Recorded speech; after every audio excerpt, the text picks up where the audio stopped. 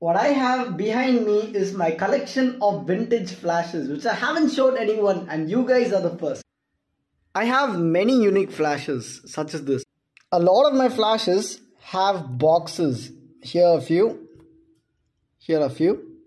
Some flashes such as this have the bulb attached and literally explode.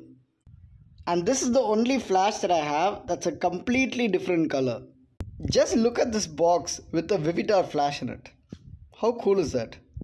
When I started, I had only one, and now I have more than 200 behind me.